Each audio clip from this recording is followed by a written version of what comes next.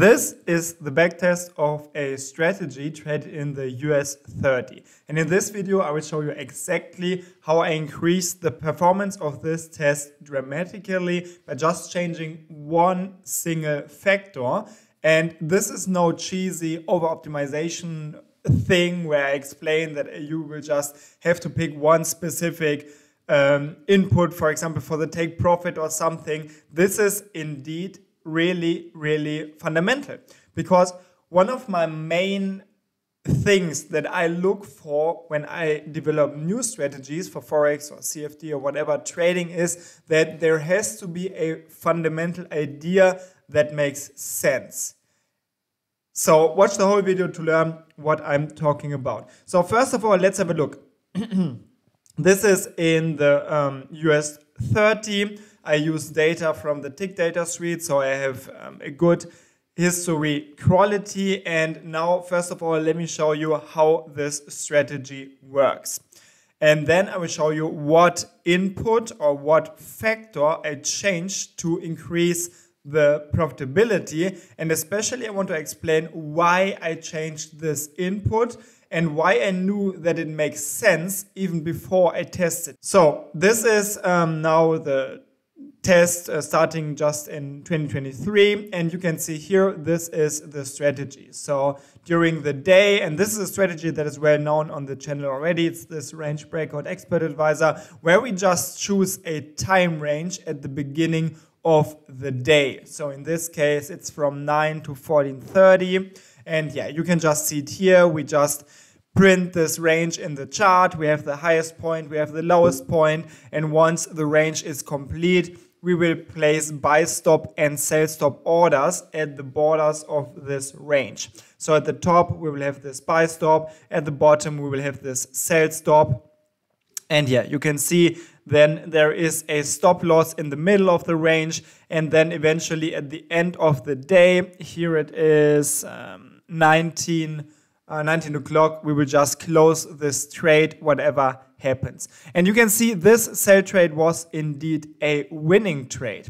Then we have a buy trade, which was a losing trade. We have another sell trade, which was a losing trade. And if I fast forward this, you will see that a lot of these trades are winning, a lot of these trades are losing, and on general, we should see a positive performance. But of course, not all of these trades are positive. And you can see, for example, here, we have a lot of negative trades. And now I was wondering, what can we do, or what is an intelligent approach to trade this strategy in this specific symbol? And it is really important. We are not trading a Forex pair, for example, because this, what I'm telling you here in this video, it cannot be applied to Forex pairs or other CFD products, for example. But here we are trading a stock market index. And this is the main point and the main thing that I base all of my, or that I based all of my thinking on. So what happens with indices? So for example, if we have a look at the long-term chart of the US 30 here, and I can get it on the screen, and let's have a look at the weekly chart maybe. So we are really looking at the really big picture.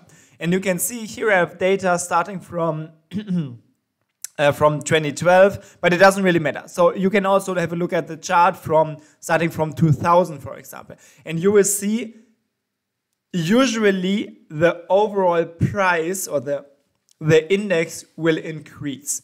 And this is based on fundamentals, of course, because the economy is growing, usually. I mean, this is the main goal. This is what everyone working in finance and in the government, and everyone is working on a growing economy. So like nobody really benefits if economy is decreasing. And this is the main thing that I kept in the back of my mind. And if we have a look at, for example, at the daily chart or at any higher time frame, we will see that in general, of course, market is going up. And this is why I went back to my testing environment, and when I optimized this strategy, I always made sure that I put one input parameter into the optimization parameter list. And it is here. You can see in this specific expert advisor, and you can of course add this feature to any of your expert advisors, I have the chance to define how many maximum buy and sell trades I want to take every single day. And the last test that I showed you, like this long-term performance, which was still profitable, which is great, but it was not like super profitable. And here I have the chance to modify the inputs. So I can say I still want to have a buy trade, but I do not want to have these sell trades. So I will just say I do not want to take any sell trades.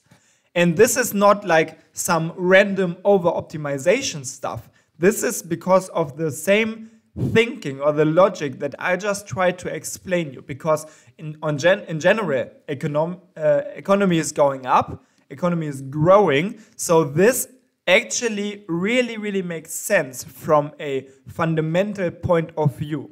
So let me show you another visual test here, starting in 2023, and now with this modified input set. So you can see strategy is completely the same. I'm not optimizing anything else. There's no over-optimization going on. I'm just optimizing or changing this one parameter. And of course, in this case, we are missing out a profitable sell trade because the first sell trade was indeed profitable. But yeah, we can still make the buy trades. And this was a negative buy trade. But if we have a look at the bigger picture, and this is what I want to do in a second, like the overall test should look better like this. Okay, this is a really not a good example because it looks like the beginning of 2023 was not profitable for the buy trades. But what is also important when you are backtesting and when you are working on new strategies, you should never really look at 1 week or 1 month or something like this. What I always advise is that you really have a look at the long-term backtest. So yeah, make sure you do not test only 1 or 2 months because, of course, if we have a month that is not like, let me get the chart on the screen again, US 30, for example, probably the beginning of 2023 was not really, the economy was not really going up at the beginning probably. So you can see this is like the beginning of 2023, market was coming down a bit, was a little bit sideways. But what we want to do here is we want to have a look at the bigger picture. So this is what I want to do now to finish off the test. And I mean, we can see still like 2023 so far was still profitable with these settings. So what I want to do now is I want to make a backtest for a really longer period of time. So I'm just changing the date here, the starting date, and the rest completely will stay the same, like completely. So we are just taking a long-term time window, and I'm testing this now from the beginning of 2015 all the way to, I think, November 2023. This is where my data currently ends. So let's have a look at the graph, and then in the end, let's have a look at the final results of this test.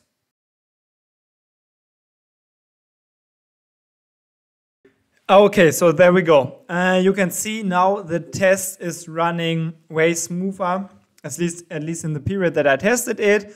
And also, if we have a look at the backtesting results, it's now way better than before. So profit factor is going up, pretty much everything's going up. And yeah, now this might be a strategy that you actually want to trade. I mean, maybe still needs some more research and optimization and testing and everything. You know the game. Then there are still some important tests missing, like the live test comparison and everything. Just to figure out if the test is realistic, if slippage is realistic, if costs are realistic. I mean, this is not the end of the optimization process. I just wanted to give you an idea of how I approach system development or strategy development and what are the things that I think about. And yeah, often I really try to find a fundamental background for a strategy, so something that really makes sense, because I don't want to trade just like one random indicator or something. Not saying indicators are bad, but I really want to understand why should I trade this strategy. So yeah, I hope this video was interesting for some of you guys. Maybe you do some research into this specific direction on your own now. And let me know what you think about it in the comment section below, as always. And if you're not subscribed, make sure to subscribe to learn more about automated trading and programming in general. So this is it for this video. Thanks for watching. Have a great time. Good trades.